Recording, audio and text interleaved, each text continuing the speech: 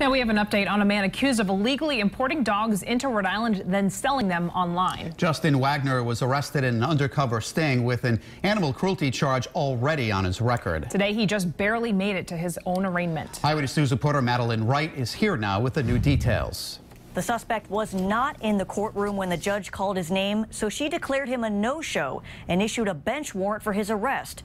But minutes later, he showed up, so the arraignment went on as scheduled. Justin Wagner. After showing up late to his own arraignment, 30-year-old Justin Wagner from Fall River took to the stand Monday at Kent County District Court.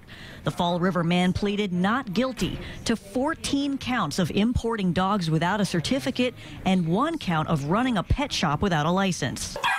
These are some of the dogs the Rhode Island Department of Environmental Management says Wagner was illegally importing from Pennsylvania.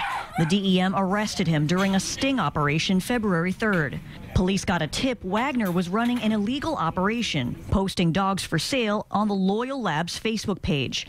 So undercover officers contacted him, saying they wanted to make a purchase. Police say Wagner brought 7 Labrador retrievers to the meetup location, offering each one for $600.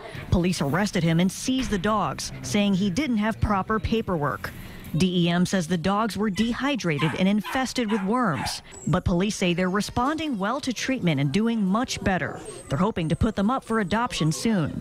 As for Wagner, the judge released him on personal recognizance. Wagner is on probation for felony animal cruelty. Back in August, Barnstable police say he left a puppy in a pickup truck for 10 hours while it was 82 degrees outside.